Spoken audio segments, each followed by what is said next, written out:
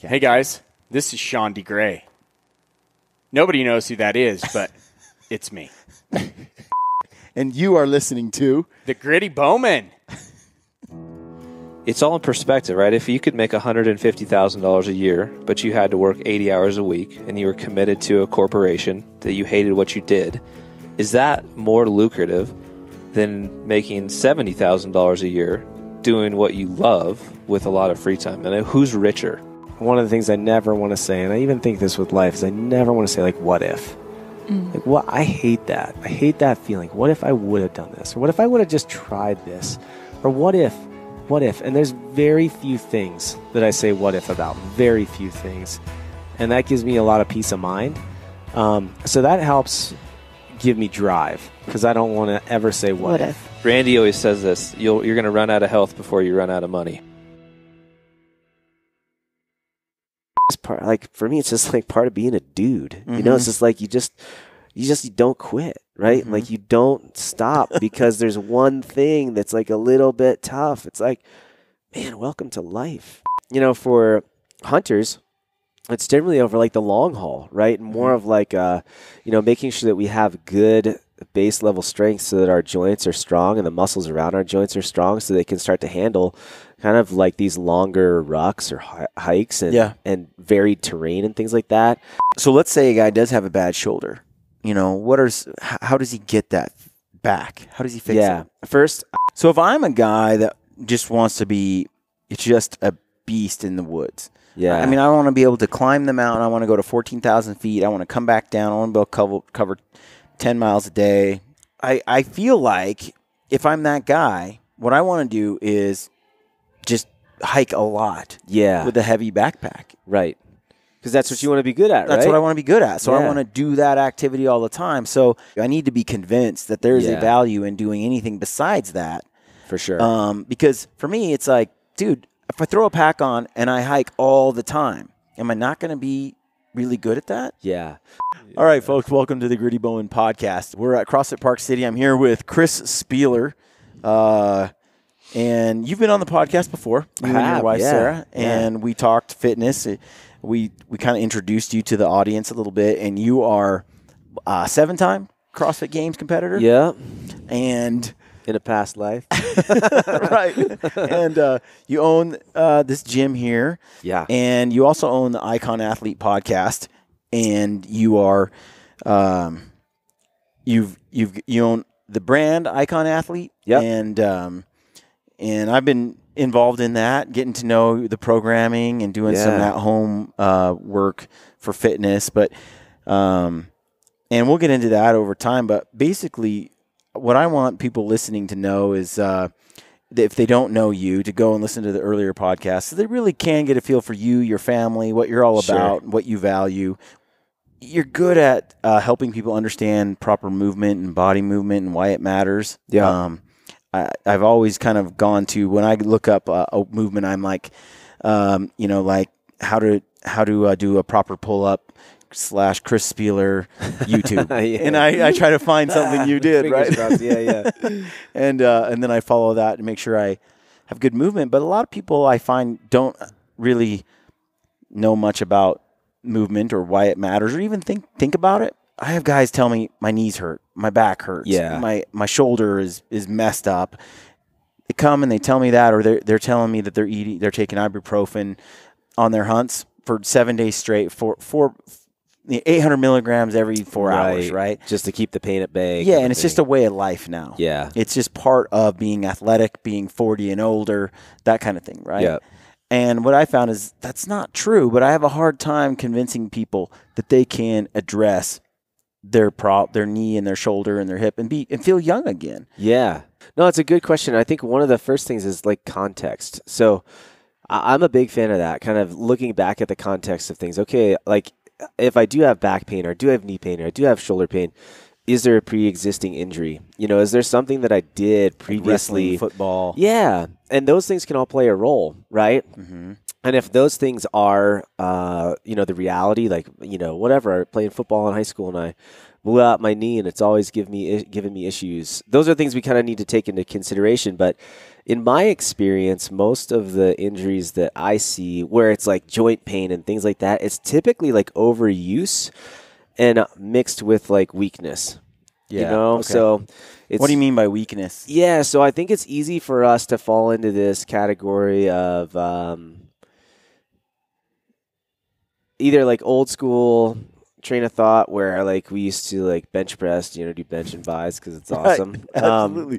I need big pecs. Right, because I need a date. So that's right. Right, when you were 14 years old, like we did bench press and bicep curls because that's right. what all the dudes did.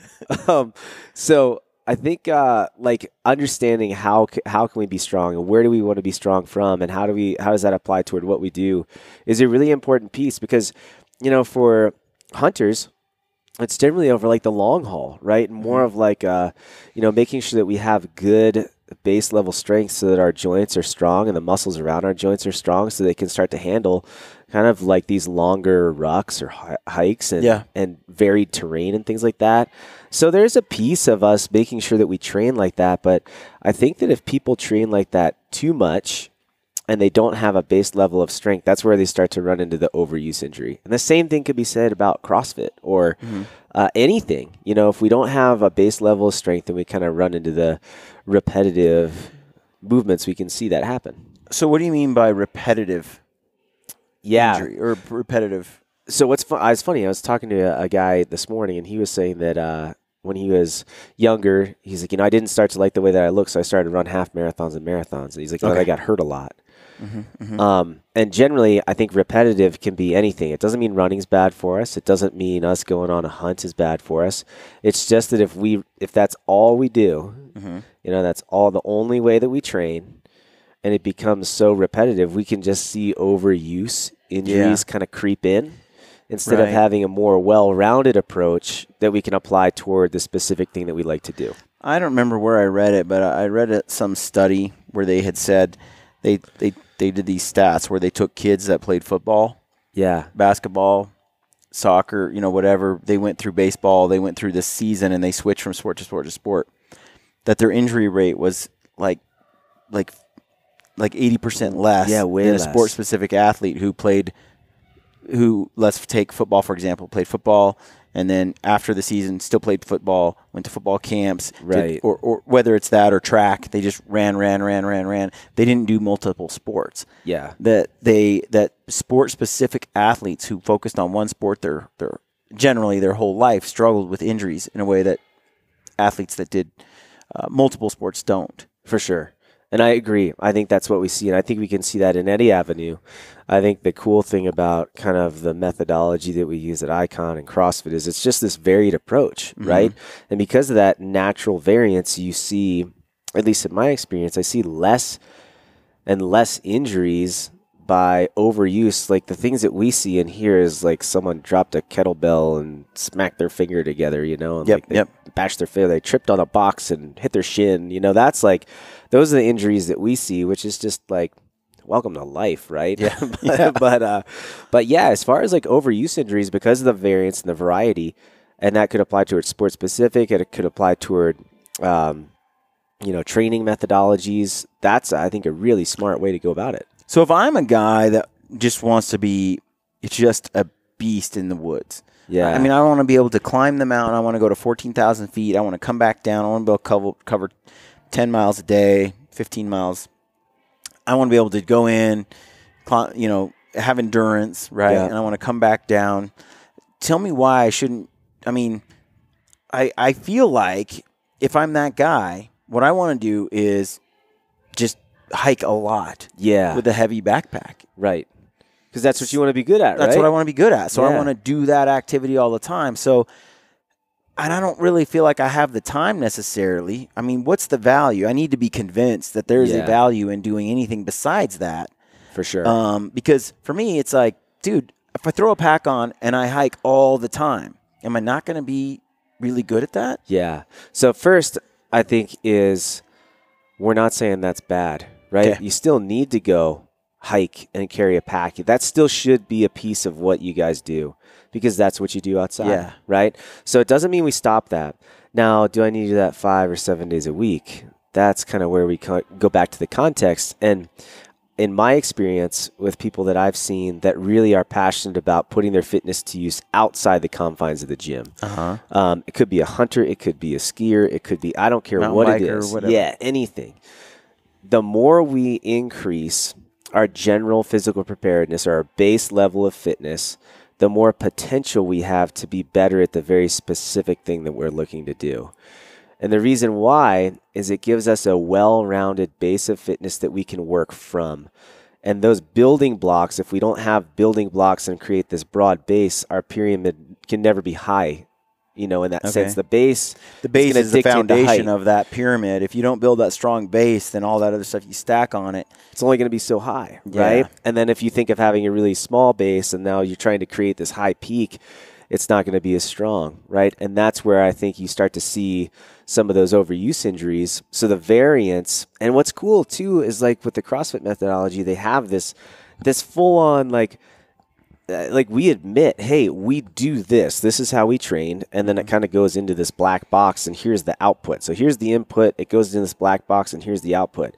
I don't know what happens in that black box. I can't tell you exactly why people get better at their specific things. But what I can tell you is that I've seen it time and time again. When people just do their general physical preparedness work, they're better at their sport-specific stuff.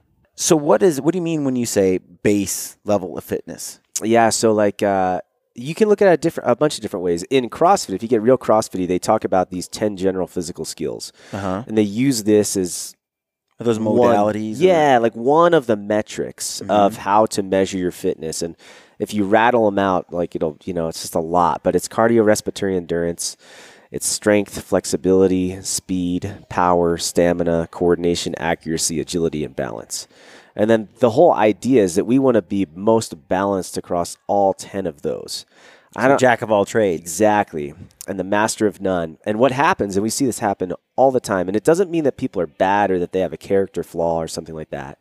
But what it means is that if I have a specialist, right, the most elite endurance athlete in the world, man, they're really good at endurance, but they can't squat their backpack. You know what I mean? So it's like they've gone so far to one end that their cardiorespiratory endurance and stamina is so great, but their strength is really low. Same side of the, flip the side of the coin there, and now you have someone that can deadlift 1,000 pounds, but they can't run a mile. You got to time it with a sundial. They get tired going to the mailbox. Exactly. So if we can create this big, broad base, what that means is that you're less likely, and those kind of terms that we look at in the CrossFit sense is, let's say, you're less likely to fail at the margins of your experience. And what that means, if I only experience this one little thing, if I get pulled outside of that, I'm really likely to fail. If I can broaden that experience, well, now I'm less likely to fail. Got it. Because I think back to when I played basketball a lot, and then I started doing CrossFit. So as I was playing basketball, my low back would hurt every night afterward. The next day it'd be stiff. It'd even give out a lot. I was just having these problems, and I'm in my early 30s. I'm going, what is wrong, right? And I would play basketball 4 or 5 days a week, 3 days a week. I played a lot, and I was actually in good shape and played well. But yet, Chris, I kept having back problems. And sometimes my knees would hurt.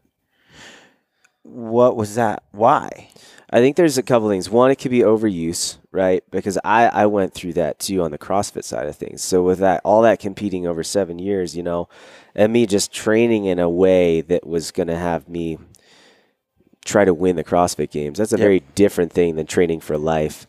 It's just crazy joint pain. I had a hard time walking up and down steps. So recovery is really important. You guys work hard, whether at it for some of the listeners, it might be like they work hard all day at their job, and then they do things to train for a hunt, so they work hard, so they need to recover. And there's some really simple metrics that you can look at as far as to see how you're recovering. So those are topics we can get into later on. But the other thing is just having a base level of strength. And I'm not talking about being able to deadlift 600 pounds, But what I see a lot of athletes do is they get kind of stuck in that endurance, longer duration type thing, and they work on the cardiovascular side, and they just lose strength through their midline. They lose strength in their legs, and then that puts your joints, it could put your joints at risk because the musculature around it isn't strong and supporting it. And what I think most people forget is that your back has some of the biggest muscles in your body in it. Mm-hmm. And if those aren't strong, then the chances of you having back pain are more likely, because, I mean, that's where the most dense amount of nerves are in our lower back, you know? Right. And now if the muscles around that aren't strong, well, we're more at risk to have those tweaked or be out of position, or I pull a muscle, I'm more likely to. I had to go to physical therapy for a while because it just locked up one day and I just couldn't do some things. And, you know, I had to work my way back into, I couldn't do a sit-up. Yeah. You know? And, but what I found was, so I'm a little bit later, I'm doing some push-ups, some sit-ups, some planks, some things that the physical therapist asked me to work on. And I'm like, man, I'm way more physical when I play basketball. Mm-hmm. But I guess I'll do these cheesy exercises on the floor. Do what I have to do. Yeah, so I mean, do I have to really do this? Yeah. I'm doing a little yoga, this and that. And I'm like, what's the point? But slowly, I started to feel like the back pain started to go away. And I remember being at my brother-in-law's house, Bryce, and he had been doing CrossFit for about a year. And he did a one-legged squat, you know, pistol. Yeah. And I was like, he's like, can you do a pistol? And I was like, well, if you can, I can. No, clearly. I mean,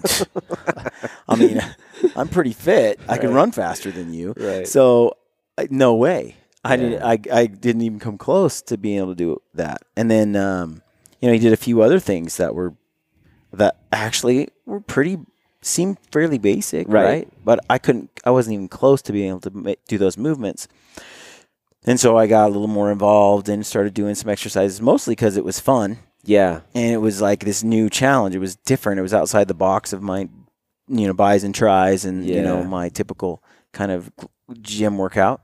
And, but slowly I started to, ironically, I had this opinion that deadlifting was probably going to be bad for me and I should stay away from squats. You know, anything with a barbell is kind of like, that's for like risky Olympic stuff, but it's not good for my body. You know, those guys that are lifting all that weight are going to be crippled at 60. Right. You know, those kind of things. Yeah. And as I delve into it more, the opposite I have found the opposite to be true. Yeah. And I am stronger now, and I'm never injured, hardly ever.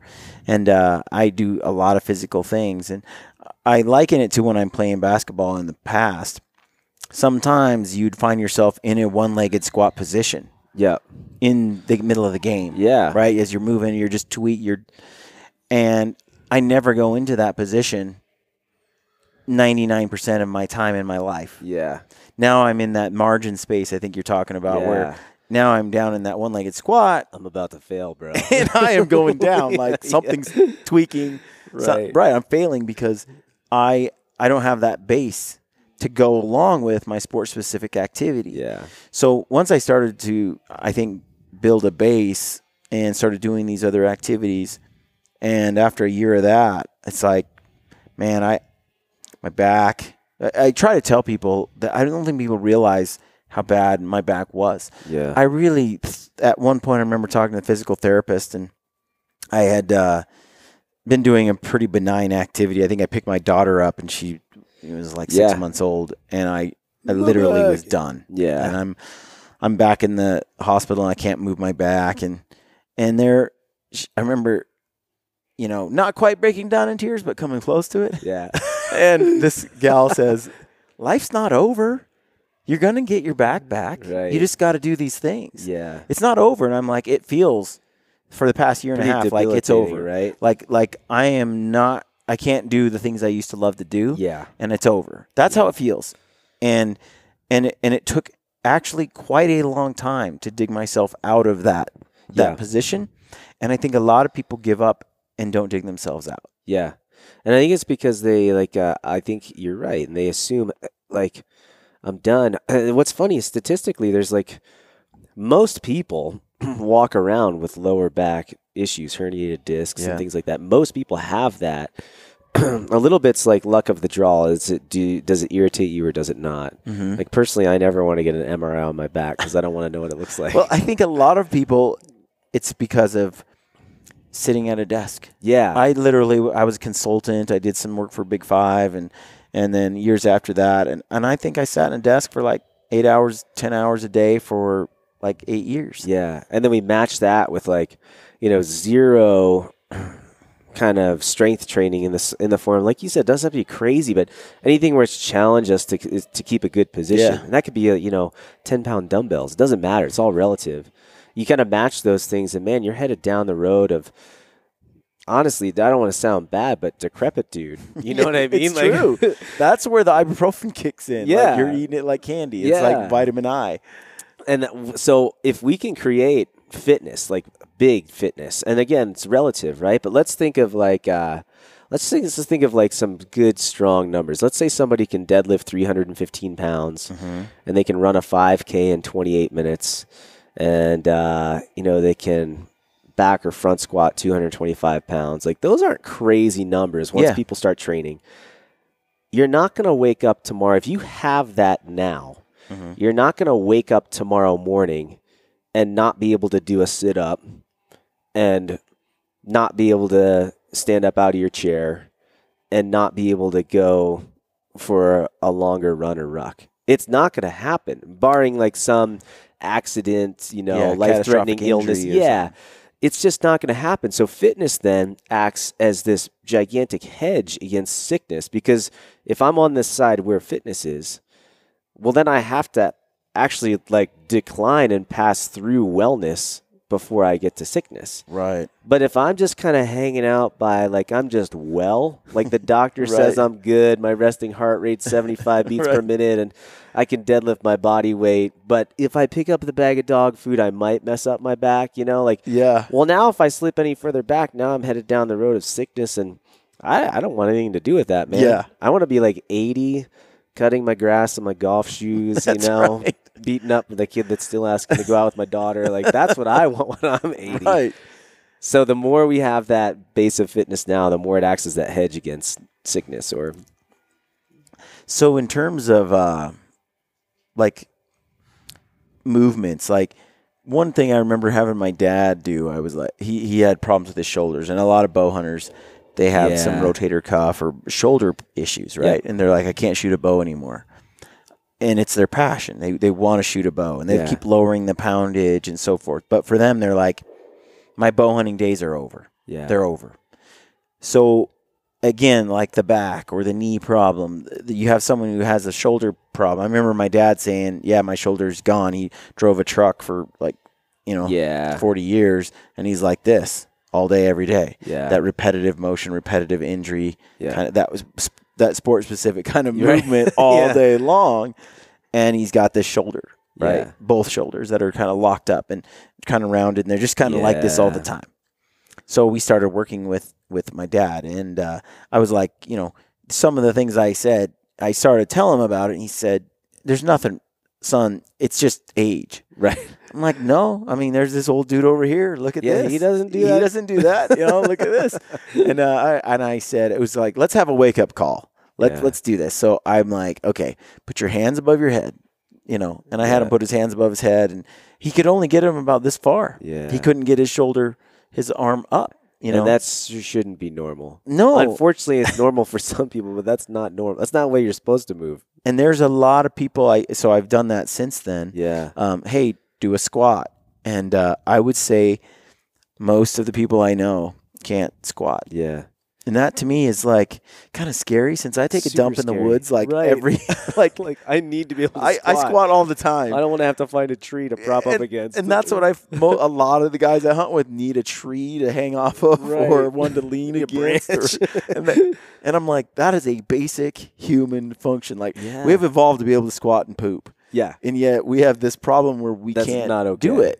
So these movement things where people have lost the ability to do these things. If they can't comfortably, I remember going to Japan, and everyone's 5 or 6 guys are outside the 7-Eleven, and they just squat. in a circle, and they're all hanging out and smoking a cigarette and talking and stuff. And I joined the group, and as an American, I'm like, I can't do this. Right. I'm like 19, 20 years old, and I cannot hang with these like 25, 30-year-old guys in a squat position. Yeah. And they literally sat there comfortable as can be for like an hour. Yeah. And I couldn't last a few minutes without my legs falling asleep or without being under a serious strain. Falling on your butt. That was kind of a wake-up call, and plus the toilets in my apartments were were Eastern Squatters. stuff, so they were squatters. So I was like, okay, this has to change. Like I need to. I'm not exactly a fast. My bowel movements take time. Yeah. So magazines are good. I need to relax and read a book and whatever. Get the mood in, and so I was like, okay, I got to figure out how to squat better. And it just also was kind of a wake up call for me. I was surprised that every American that was with us that went there had the same problem, while the Japanese people were completely opposite. And we didn't have any furniture in the house. We would sit on the floor, and that was brutal. Yeah. It was brutal on the hips, and they would sit in such comfort. So that's when I started to realize that I lacked the flexibility and mobility that people 3-4 times my age had in this country, and started to focus on that. And over the course of 2 years, because I wanted to really blend into their country and take on their customs and really get to, be immersed in that. And I love those people. It became I was one of them, right? And then I come back and I've still retained that ability to do a good squat and used it throughout my life. But a lot of people struggle with that movement in our country. Oh, for sure. I think what's cool is I think you said it in the sense that like it's not that any of those people never had it. We all had it. Like look at your kids. They squat like a ninja. You know what I mean? Like they can sit down, put their butt on the ground, kick their legs out, put their legs back up, like no hands, stand up. It's crazy. So it's not that we never had it. And for sure, genetics play a role with some people being a little bit more tight through the shoulders or the hips, but we all had some function of mobility.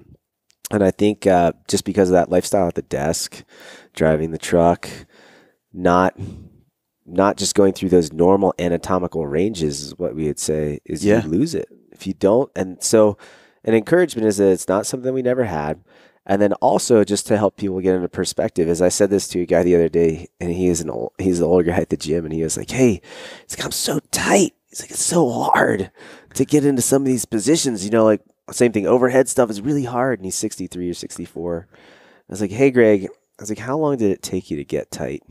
And he started to laugh, and he's like, well, about 63 years. And I was like, well, it's not going to change in 2 weeks. So, like, let's just be patient and then start working toward that. But you can regain that. And the best way, I'm a big believer in the best way for us to regain capacity, mobility through those ranges of motion is just to start doing the movements.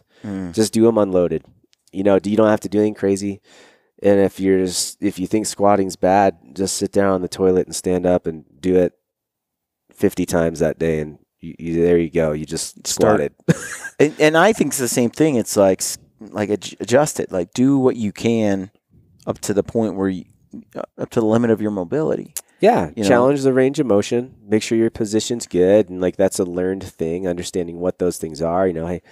Ideally, it's in some ways like keep it simple. The old high school football coach was right. Lift your chest, arch your back. Like if your back's flat, your knees are out, tracking your toes, like you're going to be okay. So let's say a guy does have a bad shoulder.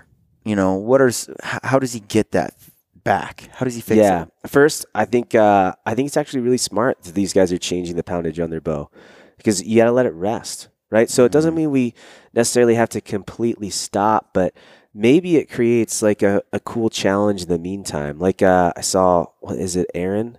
That he just got a mule deer up in his recurve. Yeah.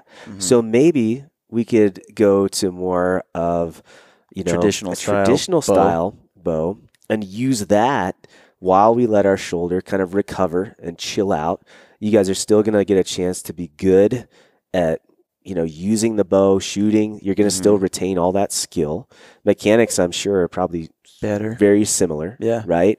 And then over the time, okay, now as we start to let things kind of calm down, give it a chance to rest, Well, now we start to do things that are really normal. There's going to be, with Icon, it's funny, I was talking to a guy, Brett, that's a PT here, and we're going to start to try to put in some like little prehab and rehab programs for shoulders and hips and knees, and just doing little things like that, kind of like you started with the back. Yeah.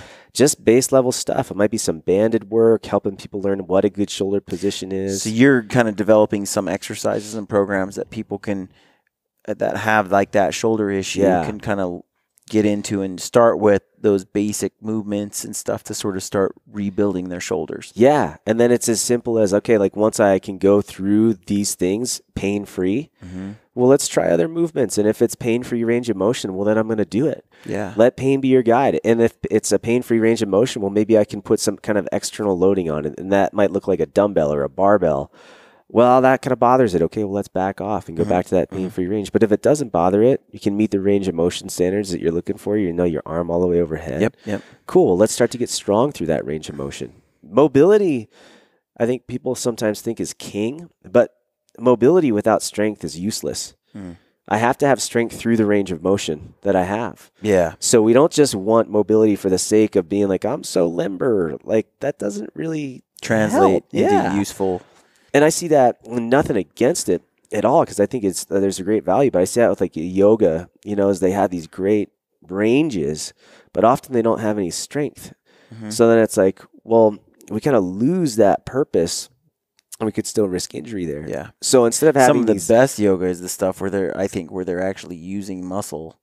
Yeah, it's in the position. Yeah, and it's funny, like you guys work just like a machine, right? If I have muscles that are more flexible, then it's easier to get into that position. Yeah. So when we see people that are like these insane yogis, I sometimes am like, you know what? Like, I don't necessarily think they're real strong. I think they're real mobile.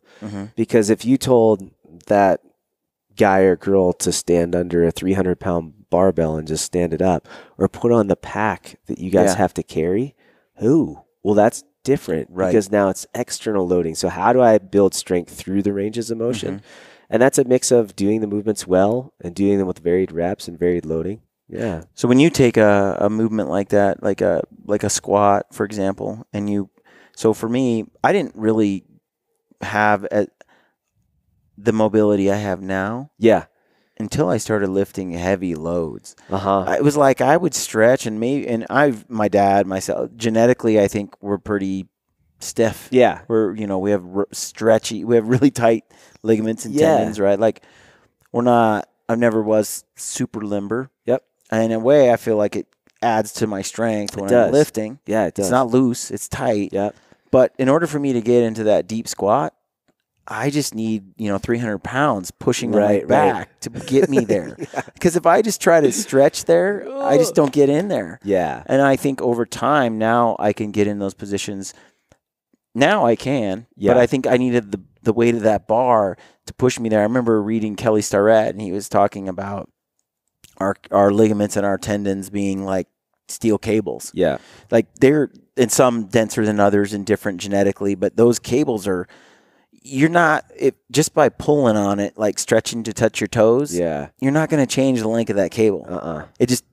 That's not doing it. Right. And I know I did yoga and I could increase a little bit of range of motion, but I swear I just sat there for like a year in the same kind of, then I put a bar on my back and all of a sudden I could get into deeper squats and deeper positions than I could without, I just needed that kind of force, I think, to change my muscle fiber or something, change my ligaments. For sure. Some people are like that. Some people are just like naturally hypermobile.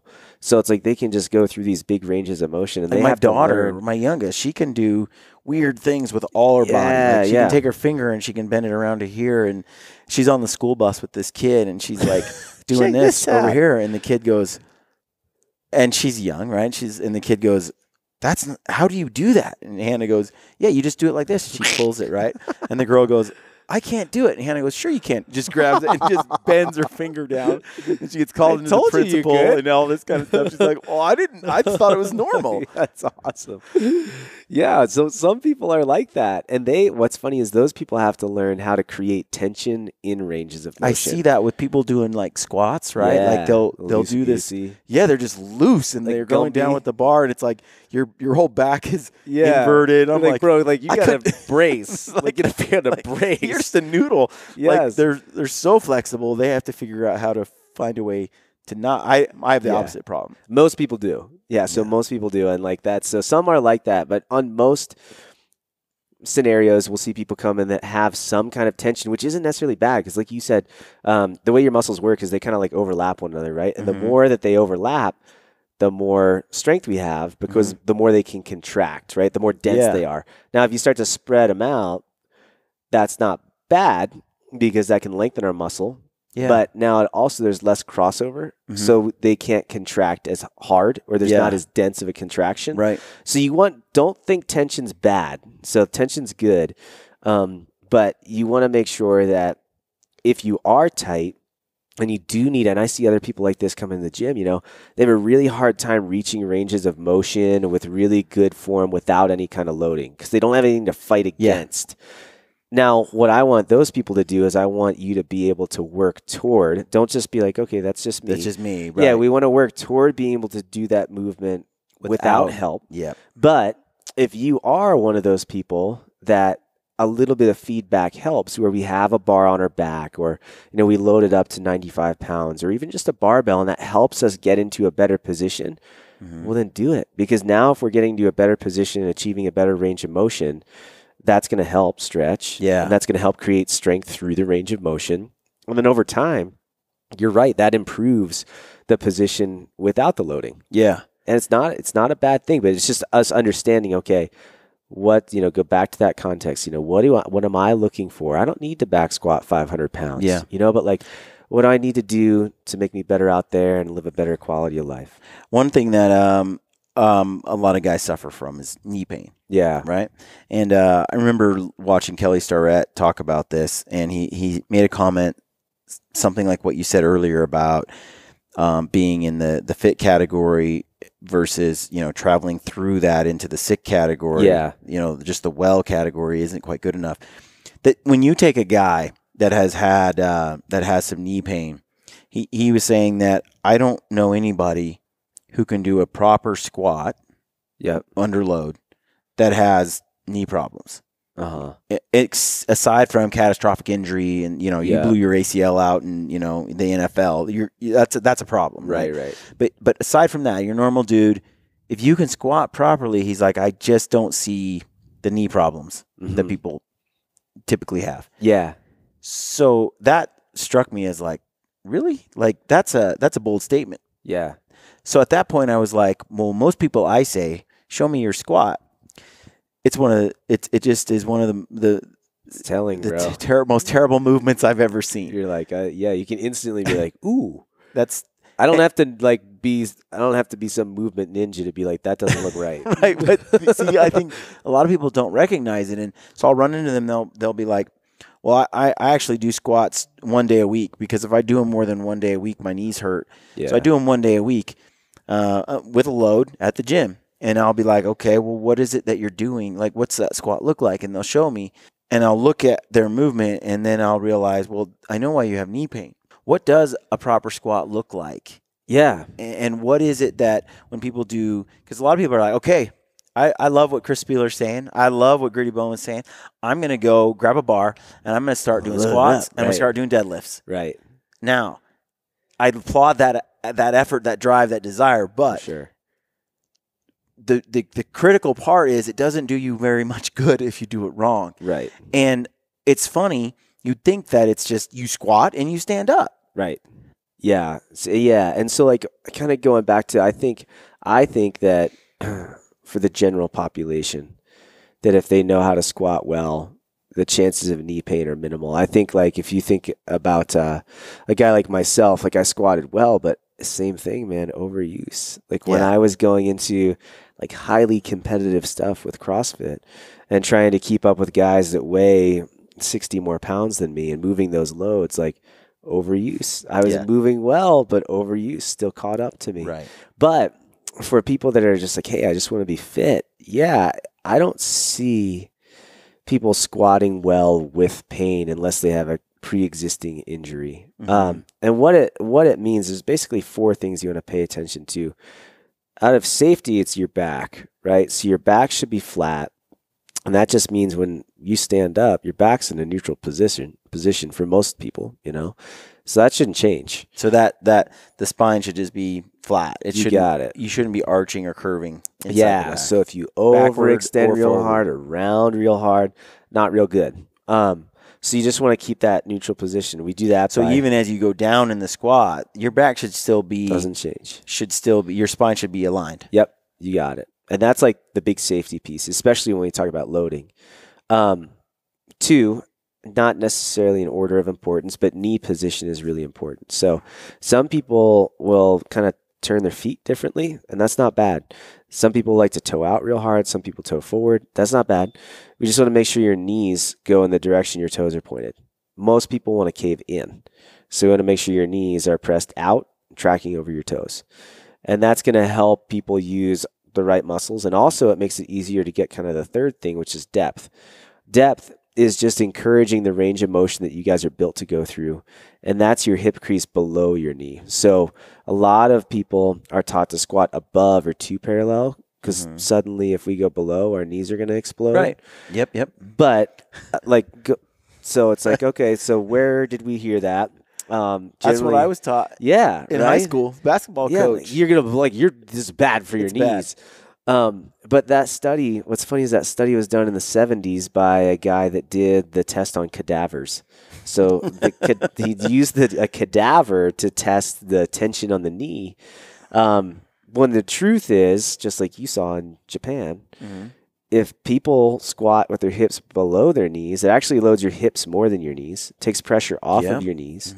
And it's just a normal anatomical range for the joint. Yeah. It's not, you're not doing anything it's not supposed to do. So I'll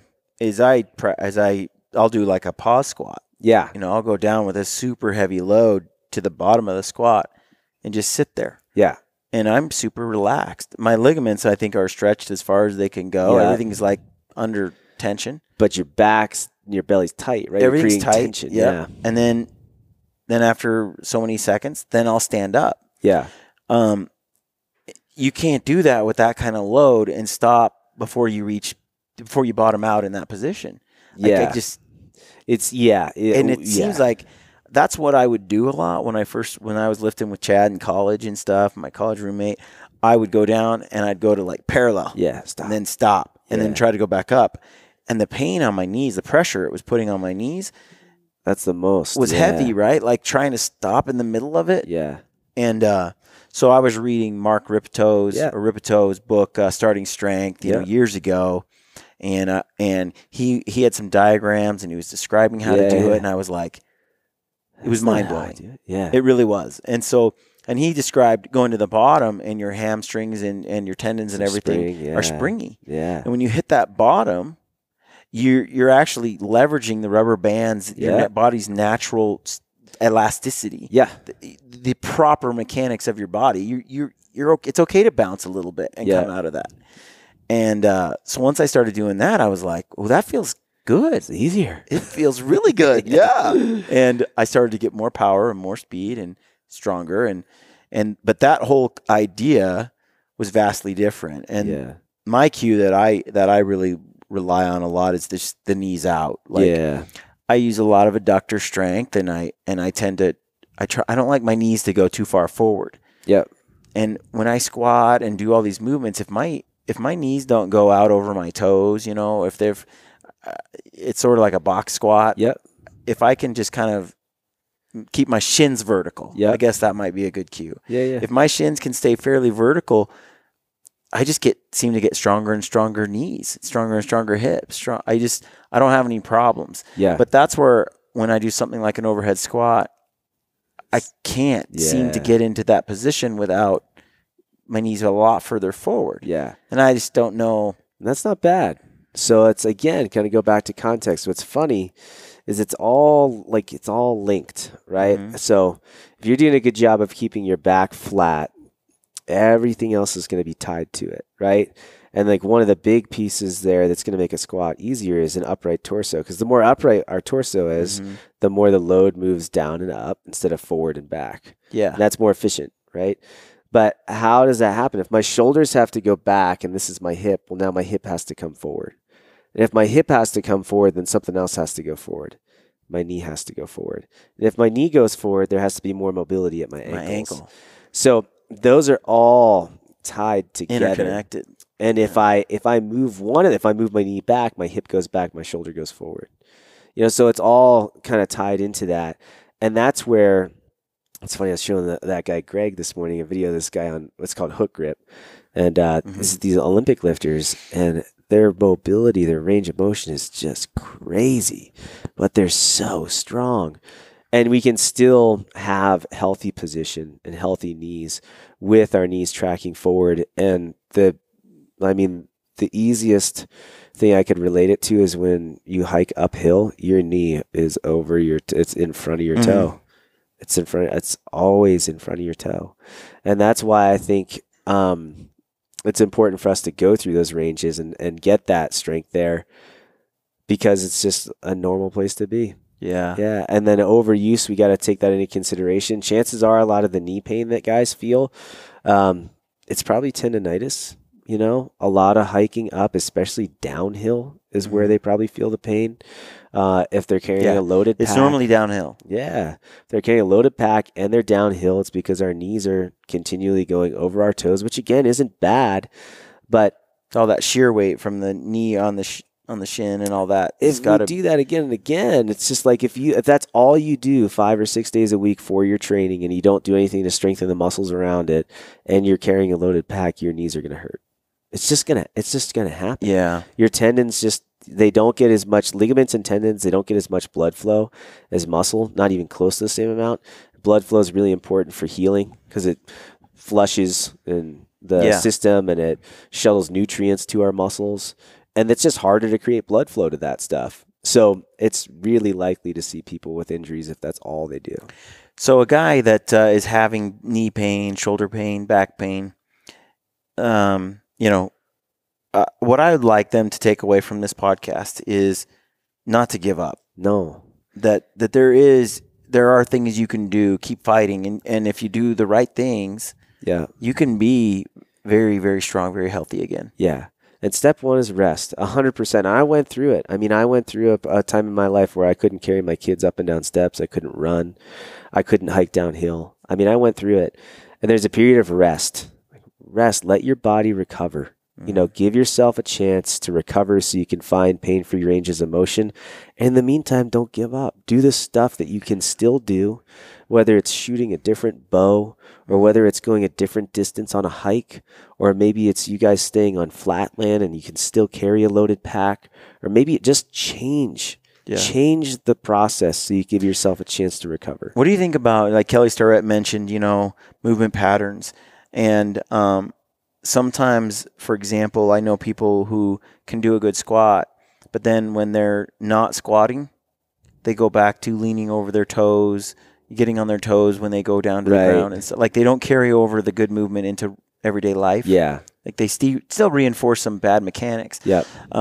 I have a tendency to get really sore rhomboids and stuff, and I think some of that's just because of the way I sit and use my shoulders. Sure. And one thing that guys do is when they pull their bows and stuff, it'd be interesting to get an idea on what is the proper way to pull a bow back with, because there's lots of ways you could do it. You could kind of extend your shoulder and pull it, or you could kind of tuck it in and pull it, or chances are it's because guys do this, right? So if you get ready to pull your bow and your shoulders rotated in, this is what you call internal rotation. That's not so great when we're at flexion. Yeah, flexion, we want to have what we elbows say a little high, external rotation, right? So what I would suggest is just step one, just like you don't want to sit like this, if you cannot pull a bow like that, if you can have your shoulder packed down and back it's okay to have your elbow high, but if my elbow's high, the higher it goes, the more likely I'm going to be rotating it. If I'm not mindful to people pin are this watching, back, they can see how you're internally rotating your shoulder, which pulls the socket out of. It's just not a strong position. It's not a great position. Okay. Right. So if we have more, if we create this position versus this position, this is just a stronger position, right? Okay. So when we start to pull back, instead of having shoulder rotated in and elbow out, what if you keep your elbow down? And what if you raise your elbow once you're back? Instead of raising your elbow at the start, because I know when you taught me, it was like, no, you want your elbow high. Mm-hmm. Well, that's okay because that's behind, but we don't have to start the pull there. Right. What if you start the pull with your elbow close, shoulders pinned back, and then you set your elbow high?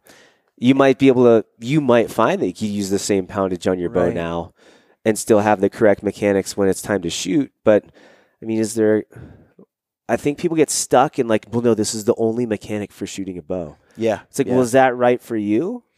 I tend to do a lot more push than pull. Like a lot of guys just have this arm fully extended. They reach around. Yeah. They've got that internal rotation. They grab the bow and then they pull, and there's all that strain on my shoulder. I tend to grab the bow like this. Yeah. And with a compound, it's different than shooting a traditional bow. But then I just sort of press it out, and I just feel like so much less pressure on my shoulder.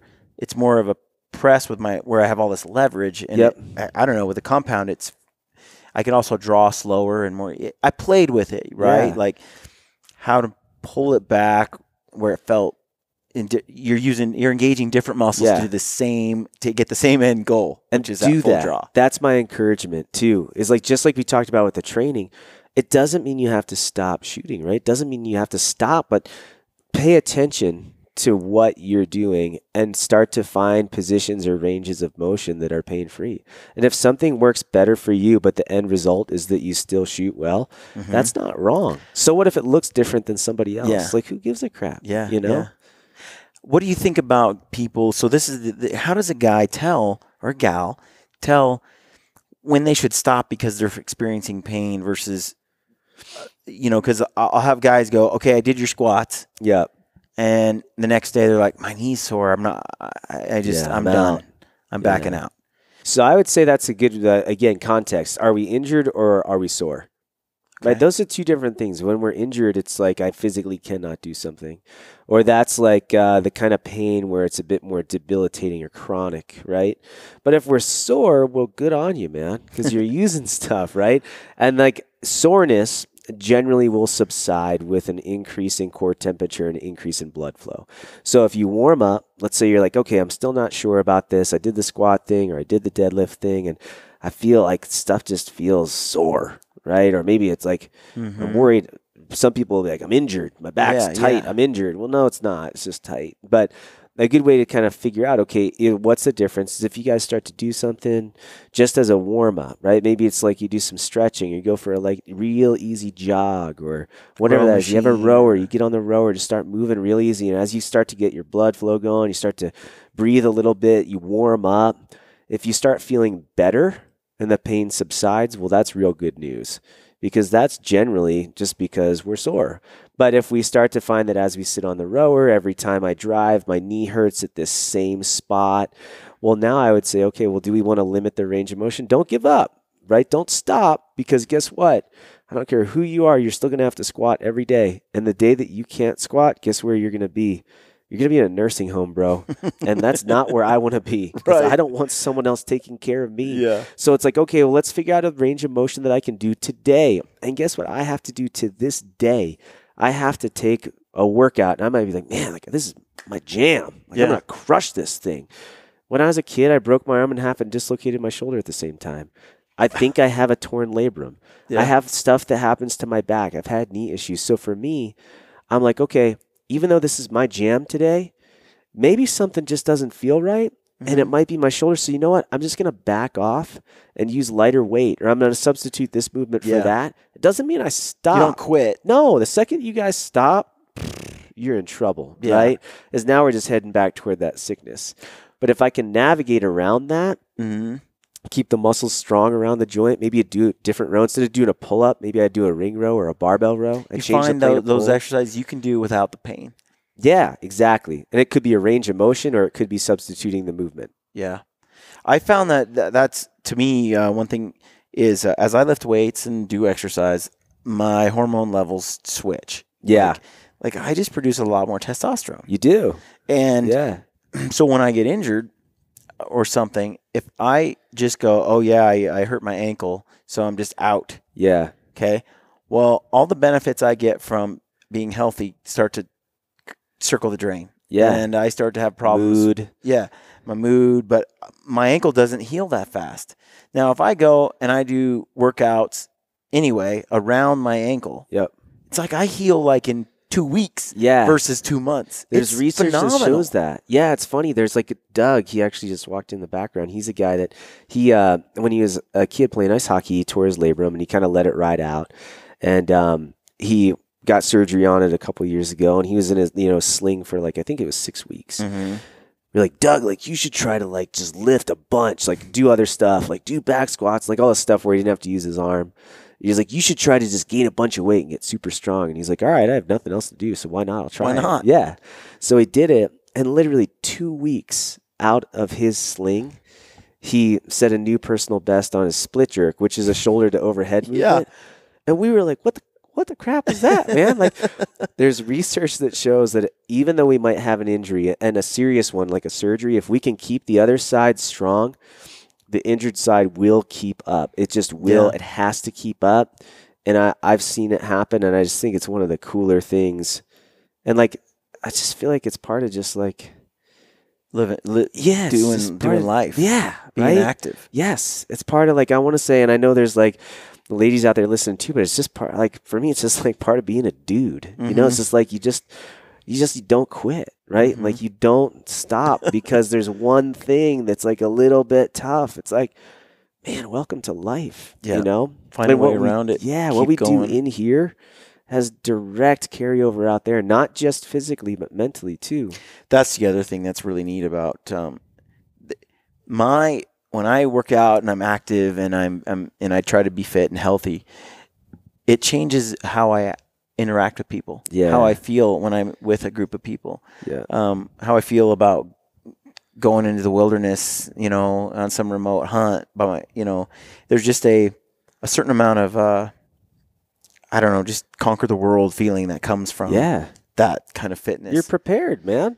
Like, it's not this, I wonder if. Yeah. I wonder if I'm going to make it, right? Like, I don't want to say that. Like, whoa, what if something like, I don't know if I'm going to be able to, like, make my way back out. Like, there's no question. Right. So, I like what you said, though, about when you're experiencing some pain, like, is it soreness or is it injury? And something I just wanted to repeat was, you can determine that somewhat by raising core body temperature up, so getting warmer, increase your blood flow, and increasing blood flow. Yeah, and if as a result of that, you're feeling a lot better, more limber, the soreness is much less. It's not like pain; it's more like soreness. Yeah, maybe a little you can feel the difference. Yeah, for sure. It's interesting because a lot of times I think people feel that soreness. They don't do the core body temperature increase. They don't increase blood flow. They don't get moving. And so they don't know that it's just soreness. Yeah. Like, I'm going to try to lift. Oh, that's super tight. Yeah. It's like, I'm stopping. That's normal. That's a normal response. Anytime you introduce a new stimulus, there's going to be a response. And one of the results is you're going to be sore until you kind of adapt to it. Yeah. Well, cool. I think this kind of helps people get an idea, don't give up, don't quit, keep, if you've got a shoulder, knee, back issue, start looking into things you can do to get those stronger. One thing I'd like to touch on in another podcast is like what goes hand in hand with a lot of this, I think, is what you put in your body. Yeah. In terms of nutrition. For sure. And that's going to impact inflammation and soreness. Big time. Yeah. So, we can chalk that up for another date, but I think this was really useful. I appreciate you coming on. My pleasure, man. Always. Yeah. All right. Cool. Stay gritty. Yeah, bro. Friends, hunters, outdoorsmen, lend me your ears. Please take this moment to listen to this excerpt from the Gritty Bowmen film, Back to Traditions. Despite our ever-changing, ever-indignant world with its growing ignorance of and indifference to the ways of the wild, I remain a predator, pitying those who revel in artificiality and synthetic success while regarding me and my kind as relics of a time and place no longer valued or understood. I stalk a real world of dark wood and tall grass stirred by a restless wind blowing across sunlit water and beneath star-strewn sky. And on those occasions when I choose to kill, to claim some small part of nature's bounty for my own, I do so by choice, quickly, with the learned efficiency of a skilled hunter. Further, in my heart and mind, I know the truth and make no apologies for my actions or my place in time. Others around me may opt to eat only plants, nuts, and fruits. Still others may employ faceless strangers to procure their meats, their leather, their feathers, and all those niceties and necessities of life. Such is their right, of course, and I wish them well. All I ask in return is no one begrudge me, and all of us who may answer the primordial stirrings within our hunters' souls, my right to do some of these things myself.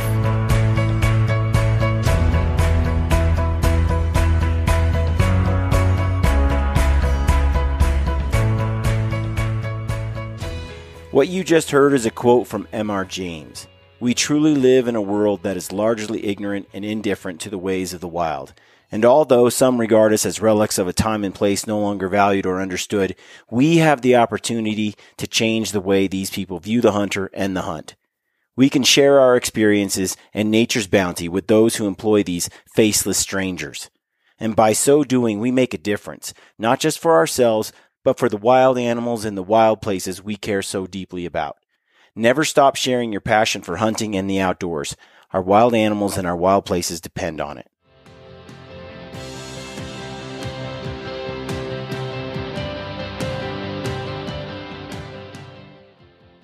We want to thank Kifaru, Mountain Ops, Hoyt, Vortex, Phelps, Black Eagle Arrows, and Crispy Boots for supporting the Gritty Bowmen. We love these companies and the people behind them. They truly make fantastic products. Please support them whenever you can. And as always, good luck on your hunts and stay gritty.